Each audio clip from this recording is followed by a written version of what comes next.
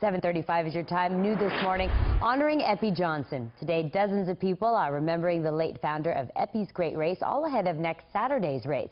KCRA 3's Leticia Ordaz joining us live now from along the American River with this special tribute. Good morning, Leticia.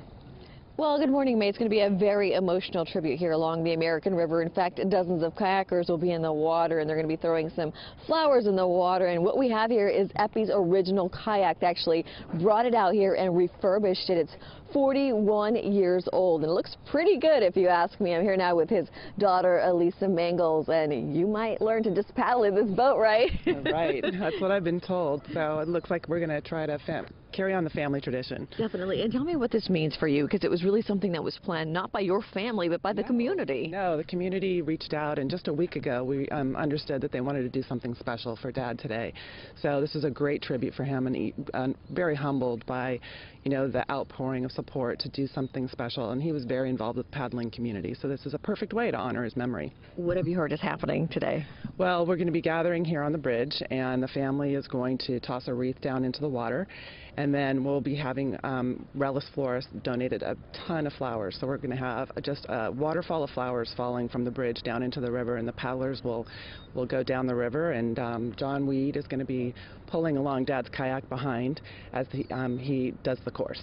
And this has been very hard for you, because obviously Eppie's Great Race is just in a week, and your dad won't be there. It's the first race that he will miss. So how are you coping with that? Yeah, you know, it's turning out to be an emotional morning, but I'm just, you know, really thrilled with all of the support that we've gotten, and, you know, it's just so great to be able to continue the race in his memory. I know he's upstairs just smiling down and just very happy to have the camera time and get the Eppie's name out there and encourage people to come out and participate in the race. And this was so important, the race, for your dad. Tell me what it meant for him.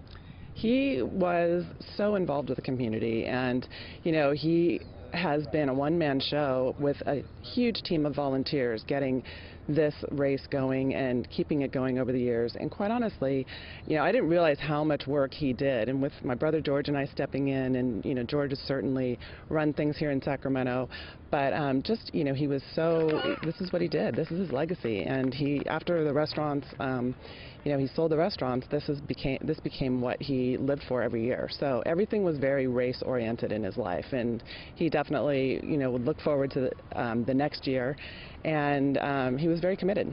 So this is exciting for us to be able to, you know, keep this going. And you're definitely keeping his legacy going. Your dad wanted you guys to learn to paddle. You guys aren't paddlers by nature, but no, we're not. His his boat's right here, and you guys are going to take it on. I'm sure it'll be a fun challenge. You know, I think that we're up to it, and we'll have John take us out for a family kayaking lesson, and who knows, maybe we'll be in the race sometime soon. All right, thank you so much, Lisa. That special tribute happens here along the American River Sunrise Footbridge at 10 this morning. Come on out. They're definitely hoping that a lot of spectators will be here. If you have a kayak, bring it out as well. You can get in the water and take part in this wonderful tribute for Eppie.